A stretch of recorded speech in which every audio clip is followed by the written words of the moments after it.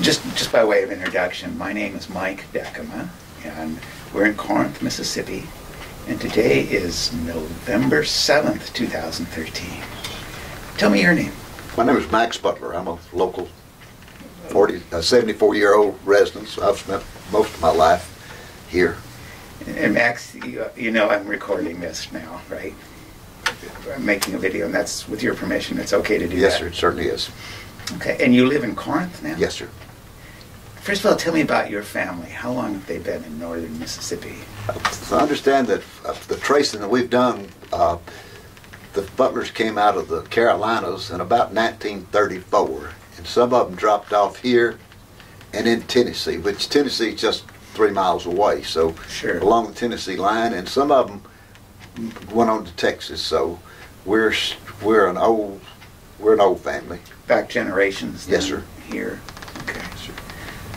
You mentioned your father earlier. Tell me about your dad. My father was probably a third-generation moonshiner. Excellent. And of course, he died in 1961, which the moonshining business had begun to subside then. Okay. It wasn't as lucrative as it was in probably the 40s and the 50s.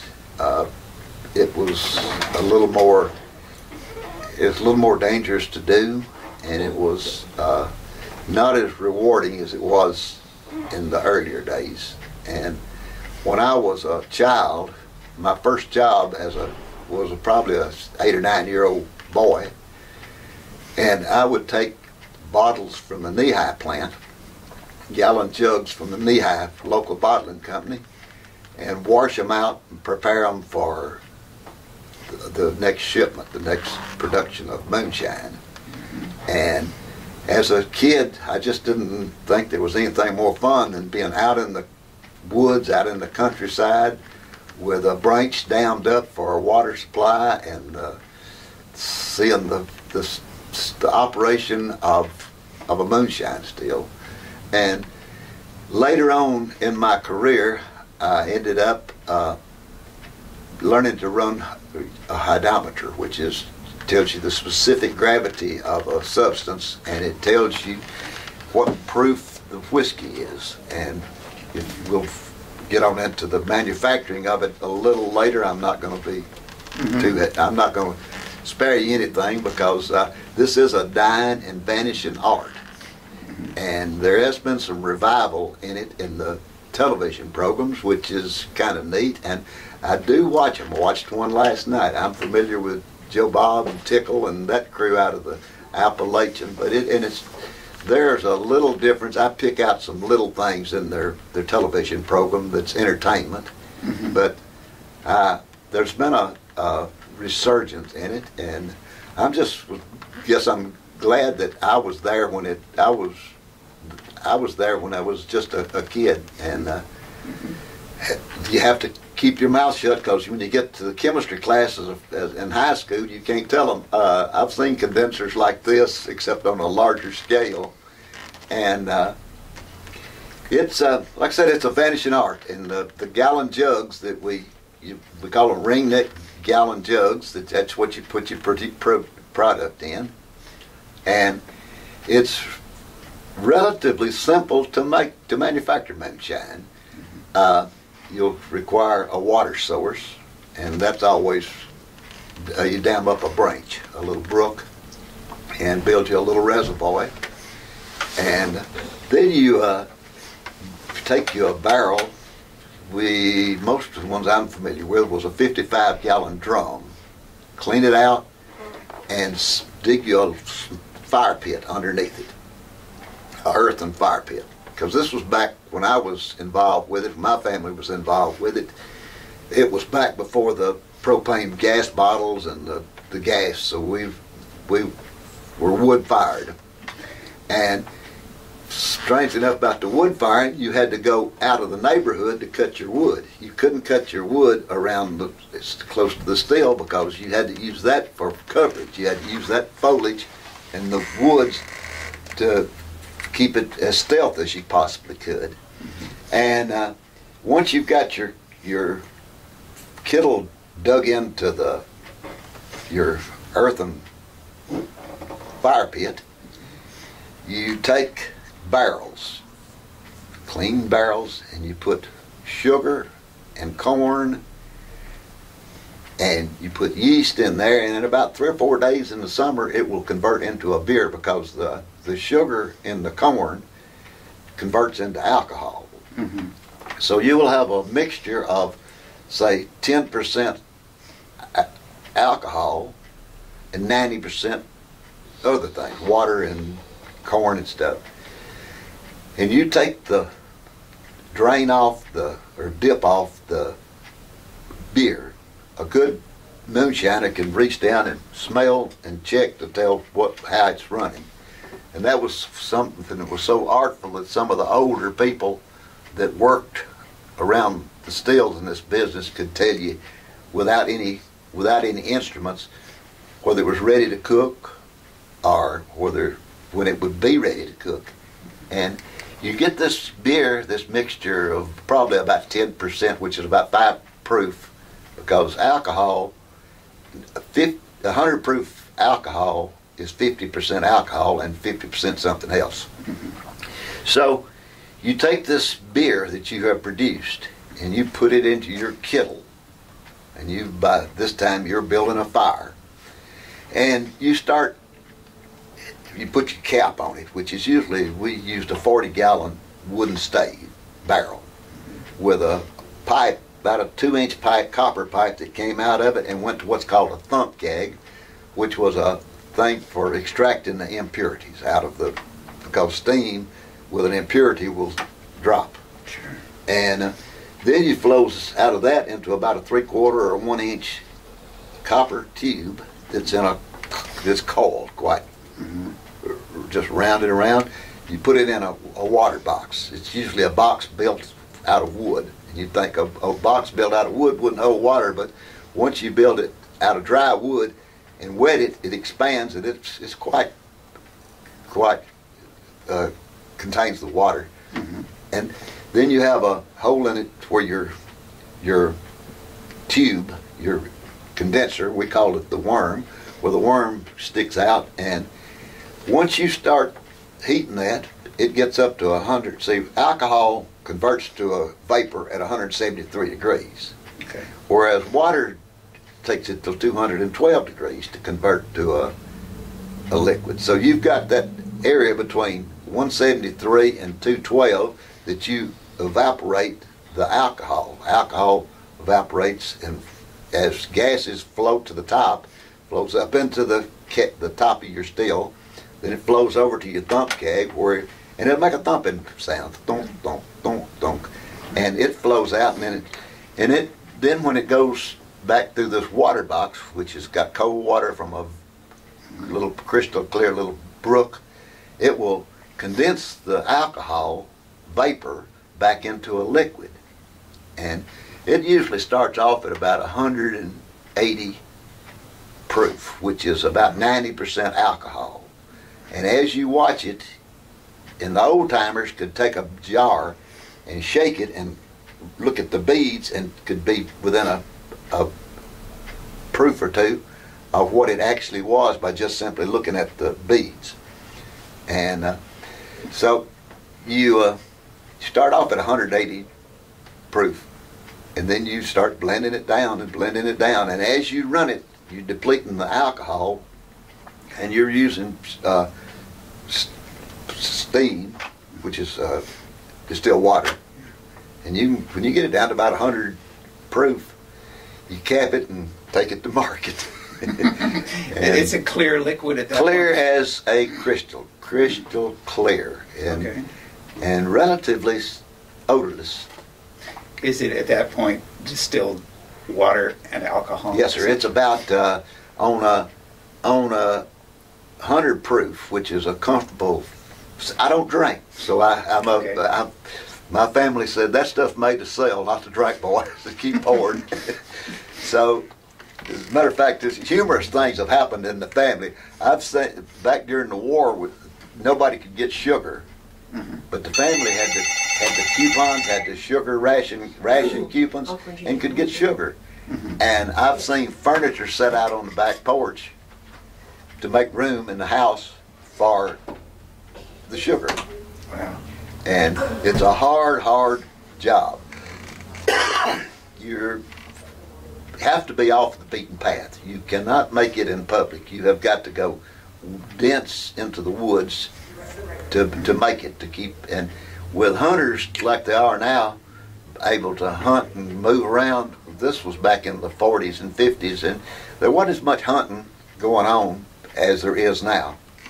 We had no deer population. Now we've got an abundant deer population. We had no deer hunters. Now we got deer hunters. But it was fascinating growing up and looking back over it. Wouldn't take nothing for the experience. And of course, Daddy had a first cousin that was legendary. His name was Leon Butler, and he was from a little town called Chewally, Tennessee. And he manufactured moonshine for 36 years. Mm-hmm. And a lot of the sheriffs, now a lot of the sheriffs were paid off, and they didn't bother him. Mm-hmm. And that was a very important part of your manufacturing, that law enforcement had to be a part of your program, and it was. Business partner? Yes, a business partner. Okay. You could get a still tore up if you were late on your payments. So this sounds like a family business. Well, it's family business, but there's always, back in the 40s, now we're talking about, what, 50, 60 years ago, 60 years ago? Mm-hmm. We're talking about the old timers that were in their latter years that enjoyed working it. Mm-hmm. And now also for common labor at this time of history, an adult man could, in the country, unskilled, cutting off ditch banks and pasture fencing and helping with hay baling, it was like $3 a day, and a moonshiner could make 10 gallon a week. Mm-hmm. And probably profit, get a 10 gallon at $10, that's 100 minus about $1 at that time to manufacture it. So he's making $90 a week when everybody else was making a lot less. And your father's operation, was it pretty typical of other moonshiners? Yes, sir. As a matter of fact, they were so fascinated with each other's setup that somebody had an all copper still. They caught it up in Tennessee and had it on display in the hall at the courthouse. And the family loaded up in the car and rode up there and climbed up the steps and went up to the courthouse outside the sheriff's office and looked over that copper steel, all copper steel, which was very fascinating. Yeah. So it sounds like any other family business. Yeah, that's.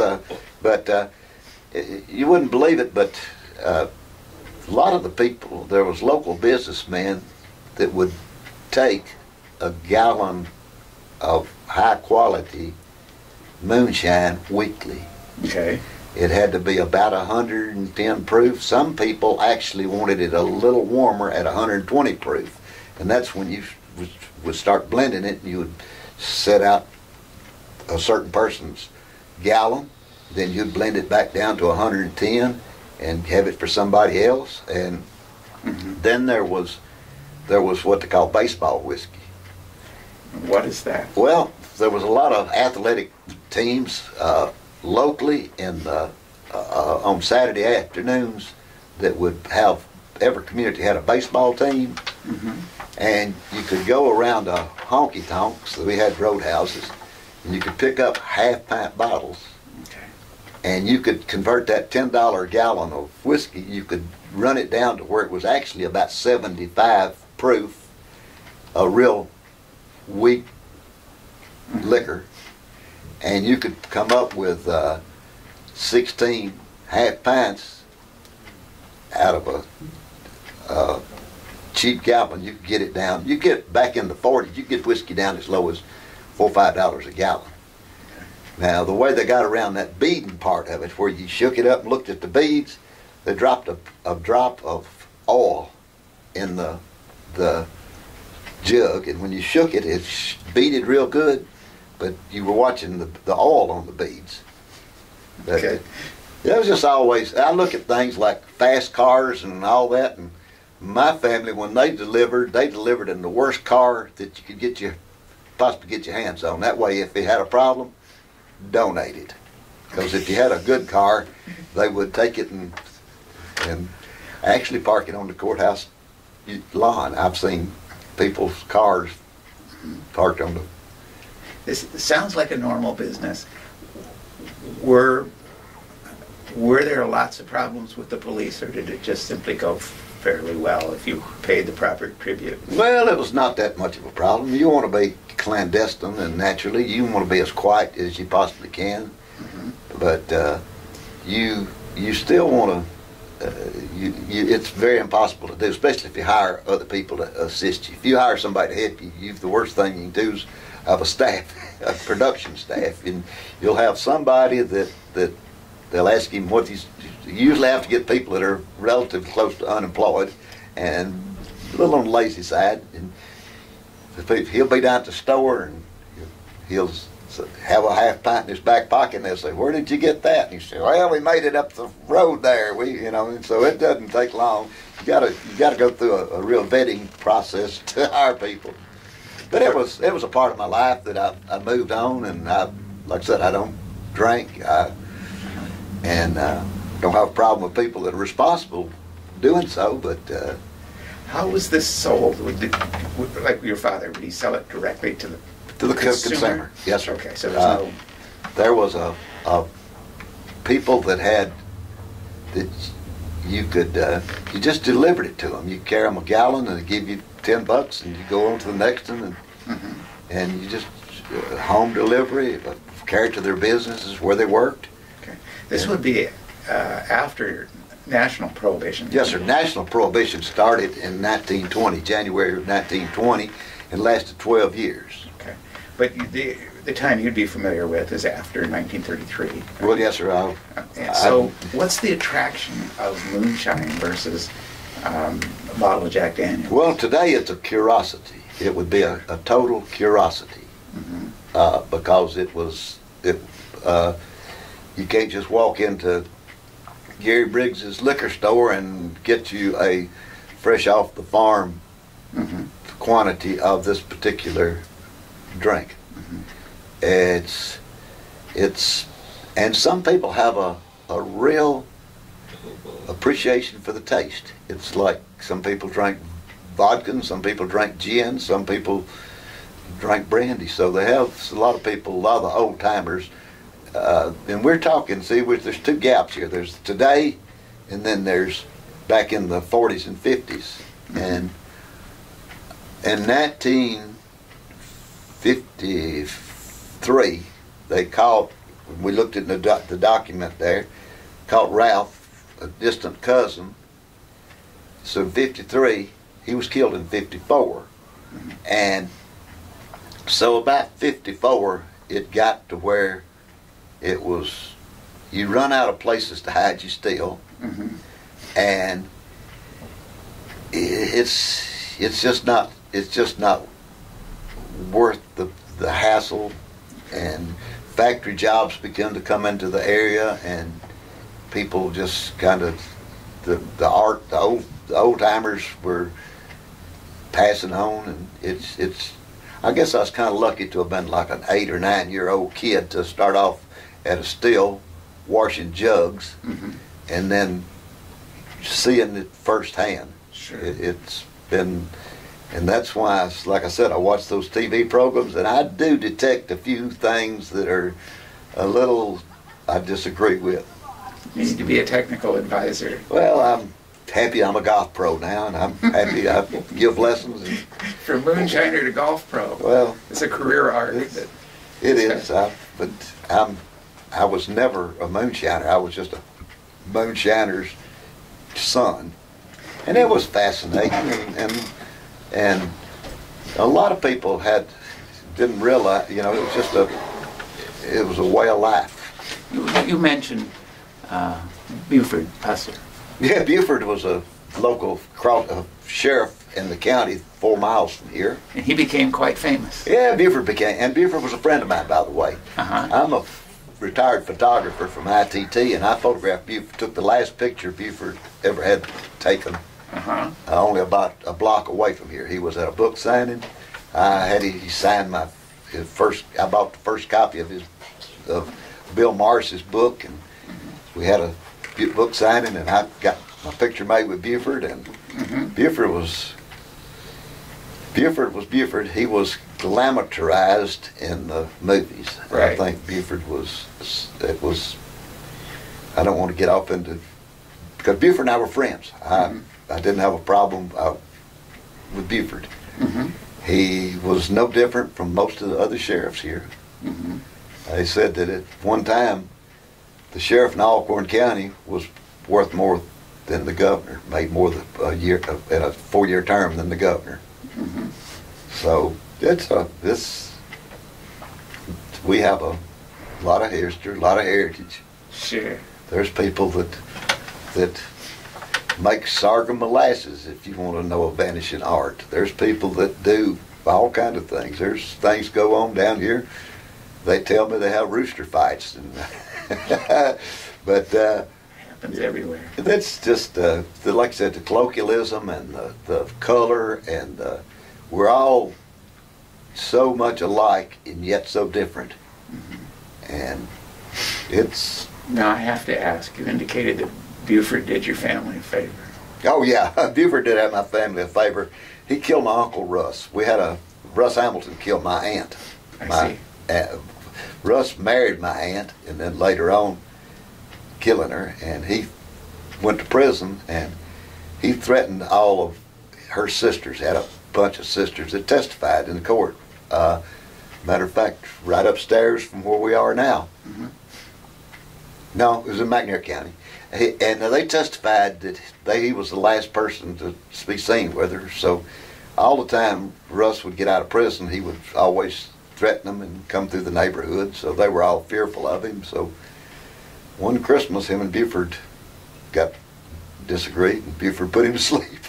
Gave him a big Christmas present. And the rest of the family, too. So Buford was, like I said, he was legendary. A lot of times a person like Bill Morris can take a typewriter and make a legend out of dang near nothing. Was he, in your mind, just another sheriff, another county sheriff? Yeah, he was just another sheriff. It was funny, and now that we're moonshining today's moonshining at the courthouse, but Buford had one thing in common among his deputy sheriffs. They were all moonshiners. Every deputy sheriff that Buford Pusser had was an ex-moonshiner. Certifiably ex-moonshiner? Yeah. Okay. Of course, like I said, when you couldn't, if you had a need for it, there's always just across the state line, and that you could always obtain the product. And when I was a kid, I knew them all. I played in the yard with their kids while my daddy and their daddy was negotiating and loading up and all that. It was. We just didn't think nothing about it. It was just part of it. And one thing that we noticed where we live in Washington now, there are a number of what would be considered artisanal whiskey makers and vodka makers and things like that. Are people legitimately going back to do that sort of thing? There are state laws, and currently in the state of Mississippi, when Jimmy Carter okayed it, we were allowed to manufacture 200 gallon of wine per head of a household. Okay. And in certain states, now like my cousin that I was telling you about, Leon, that was the legendary 36 years, he got arrested and put in jail, not a state prison, but a federal prison, and they got him for evasion of income tax. They based it on an approximation of what he had manufactured, and failed to pay the income tax on. Okay. He got 2 years in Montgomery, Alabama, the federal prison. Of course, I think there was 3 of them that went. Buddy Derryberry and somebody else went with him, maybe Randy Coates. But they all got sent to federal prison for not making whiskey, but failing to pay income tax or pay tax on manufactured liquor. Wow. So it was. And now you're in golf. Yeah, I play golf. I'm a pro at a local 9-hole golf course, and I work with junior golfers. I've turned out 1 All-American. I've turned out several college golfers. I'm currently involved with a little girl that was a state Coca-Cola Tour champion. I got 1 boy at Northeast. I had a boy at Northeast, and he dropped out.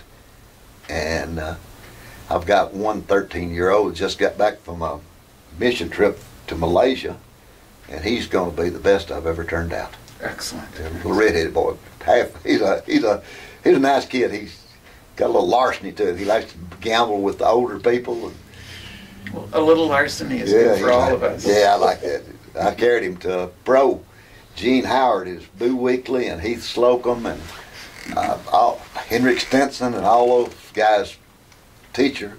Mm-hmm. I carried him. He said, "Boy, he's got a good swing, but he's got a bad attitude." And I said, "Don't you love it?" But I would, like I said, I've noticed that the boys on the television program making moonshine put it in plastic jugs, which that's basically against our religion. Okay. We use glass jugs. If you can't find a gallon jug, get you 4 quarts. So it's What else do they get wrong? Beg your pardon, sir? What else do they get wrong? I don't know. We never did mix fruit and vegetables and all that stuff into our manufacturing. You're White Lightning. Yeah, White Lightning. These guys, last night they got a dump truckload of strawberries. It's going to make strawberry brandy, and I'm thinking, I'd rather strawberry wine. So there's some, and some of the setups, they'd left some equipment in the woods over the year. He left it there. I guess I'm biased, but I just laugh at what I see. You'd like to do it right. Max, unless you have a question, Ed. No, this was fantastic. I'm going to turn off the camera. Well, I was a pleasure. It's always, this is a hospitality state, and we've always said, come on down to Mississippi and we'll treat you so many ways. You got to like 1 or 2 of them. I like them all, actually. Now, how long are you going to be in town? We're going to be here in Corinth through Friday night. Saturday we're going down to Oxford. Okay. And now, we have... again, you understand I've been recording this, right? Yeah, I do. And that was with your permission. Thank you very much. Did I put on a pretty good show? Yeah, you put on the best show of the week. Will I have the ability to get a copy of this? Yes. But now, I'll tell you another thing that we have here. Thanks again. I'm going to turn this off if that's okay.